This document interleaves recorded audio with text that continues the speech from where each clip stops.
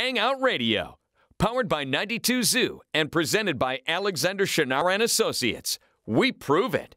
And sponsored by Jenny King, GMFS Mortgage, Janino's Pizza, and Dias Construction and Development. Yes, I do. I have Young the Giant. Well, three of the members anyway. I'm sitting with Samir and Eric and Payam, and that would be the singer and the guitarist and the bassist. So you're here. How long have you been in town for? We got in late last night, and we were lucky to get in. There was some crazy storms happening. Pretty bad storms, I heard. Is there any bands that you really want to see here that you've seen the schedule? Yeah, well, Chance is playing tonight right after we finish, so probably try to get over to see him. And some Warpaint probably too. That sounds like a good lineup. So you got the new album, Home of the Strange, all right, and it's wonderful. I love the diversity in there, and you led with the first single, America, and it really made me curious because it sounded almost like a love song, very, chill and whatever, and it's spelled with a K. What's up with that? Can you explain that, Samir? Yeah, so America with a K is after Kafka's book called America, and he wrote it and actually never wanted it to be released, and before he died, he actually told his friend that he never wanted him to release any of his stuff, but he ended up releasing it anyway. And America was one of those stories, and it was essentially just a story of a stowaway kid from Germany who comes to America and has an insane immigrant experience, and that kind of for us was like the basic idea of the album in general, which is the immigrant story in America. Now, what influenced the idea? Is it like all kind of a theme thing about the America or being strange in America?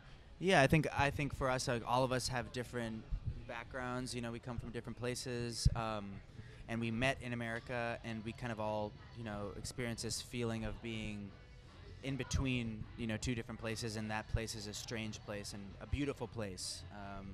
Of like understanding America, maybe in a different light than some others may experience. Us three here are actually sons of immigrants, and then the other two guys in the band, Francois and Jacob, are immigrants themselves.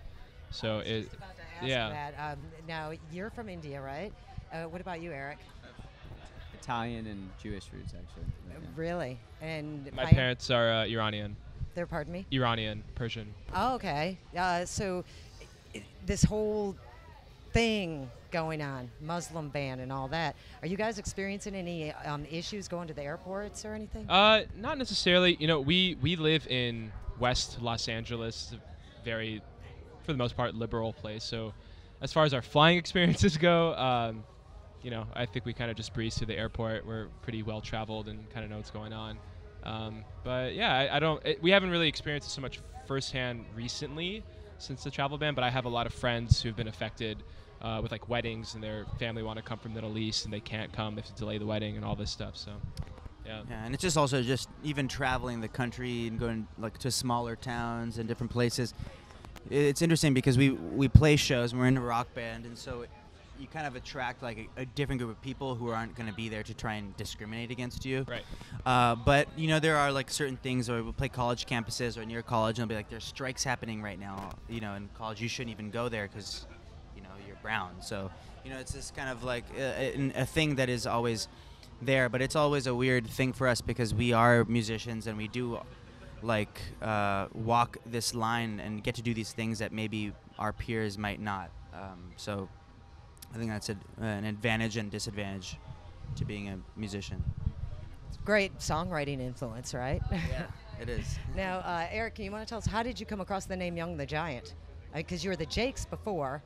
I heard about that. And a friend of mine. The name change came when we got signed in 2009.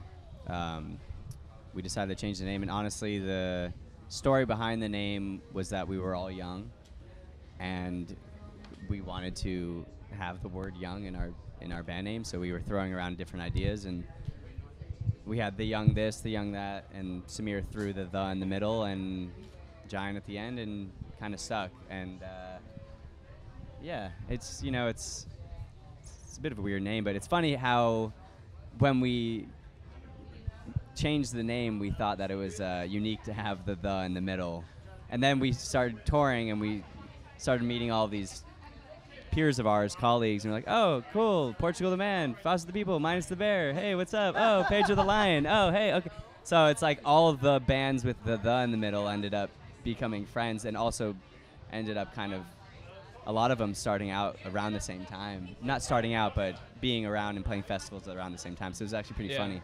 Foster the People, Cage the Elephant, Cage the Portugal Elephant, the Man, yeah. all friends of ours. Oh, that's funny. Those are actually very memorable names to hear. Yeah. I mean, Young the Guess so. Giant. Because then it makes people wonder, Cage the Elephant, why? Yeah. But they, got the story That behind one's kind of like saying something, though. It's like put an elephant in a cage. Ours is kind of like a little bit more confused, I'd say. Actually, Matt told us that it was from like a homeless man that kept walking around saying, Cage the Elephant, Cage the Elephant, Cage the Elephant. So he thought that'd be a great name for their band. Good. We're talking with Young the Giant, and they're about to play today at Hangout Festival with Hangout Radio and 92 Zoo. Can you tell me the influence of the song Silver Tongue? Yeah, as a band, we've always tried to get out of our comfort zone as songwriters and do something different. And the idea was to have a song that was kind of a party song. We tend to our favorite musicians are the ones who are very serious, and we tend to can be serious sometimes.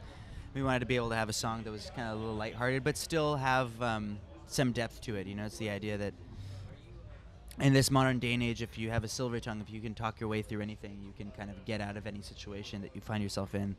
But also, it's kind of like a fun little thing just to have a character who feels like he's a smooth talker and can kind of get his way through everything.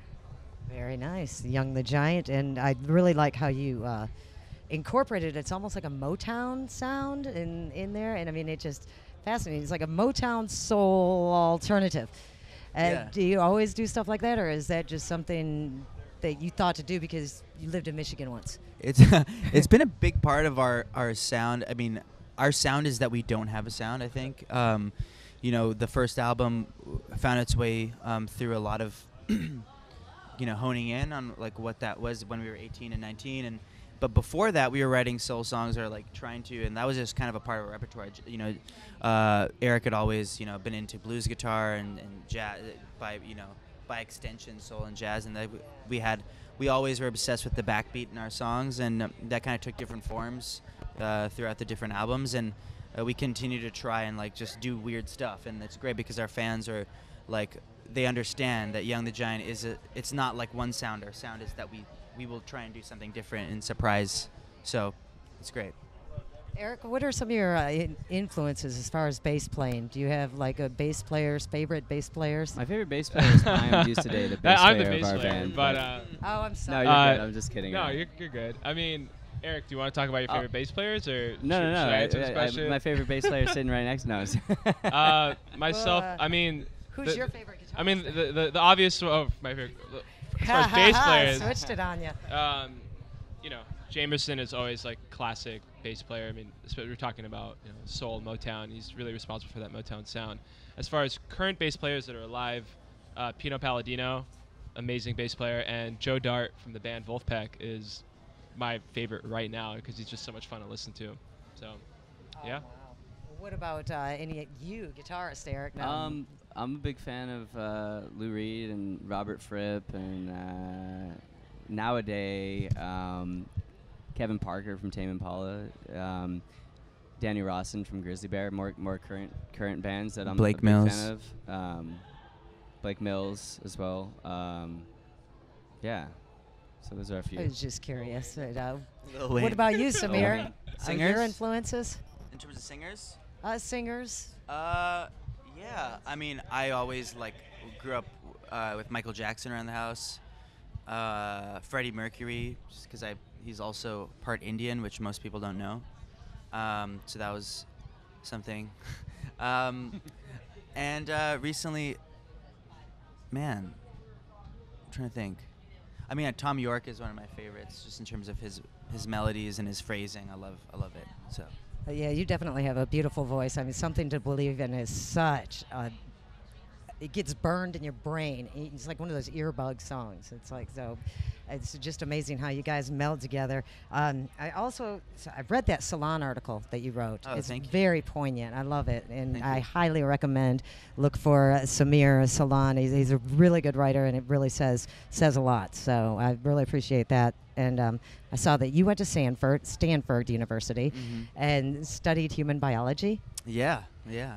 Wow. But I never finished. So. We were wondering do you ever sit around and watch those shows like Grey's Anatomy and the medical shows and say that is so right or wrong, or are they right? You know, I'm not an expert. I'm like not an expert at all. And to be honest, like, it's so funny that human biology is so based on rote memorization that if you don't do it for a while, then you just kind of like forget stuff. But I do, and I did human biology, but I don't think I ever had the intention of being a doctor. But it was something that was interesting to me, like being able to combine the biology of humans and how they respond to certain things in culture and music as well. So that was one of the reasons why I liked it. Yeah. Did you guys go to college? Where did you go to college?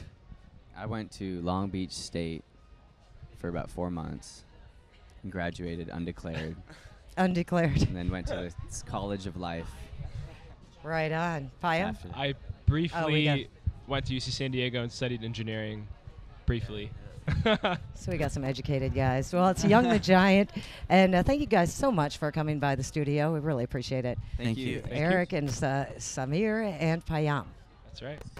It's Hangout Radio, and this is 92 Zoo.